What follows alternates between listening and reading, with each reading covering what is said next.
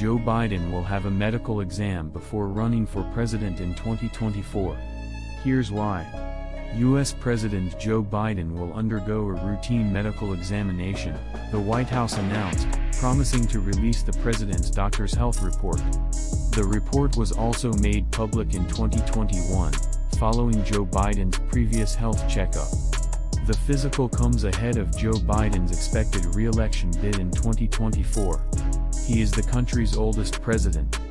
The report will also be closely scrutinized, as the Republican 2024 campaign has already begun.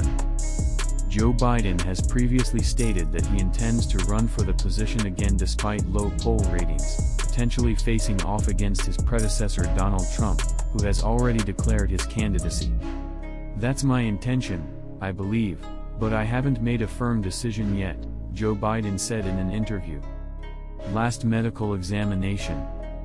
Joe Biden's most recent checkup was on November 19, 2021, when he underwent a thorough examination, including a colonoscopy under general anesthesia, according to AFP. During the examination, he delegated his powers to U.S. Vice President Kamala Harris for 1 hour and 25 minutes, making her the first woman in U.S. history to hold the presidential prerogative.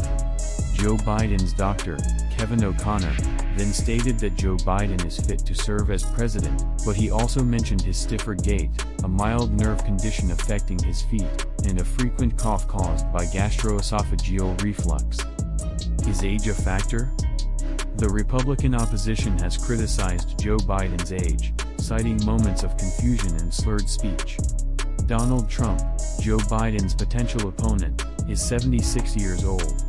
However, Joe Biden stated that Americans should judge him based on his achievements, effectively saying that age is just a number.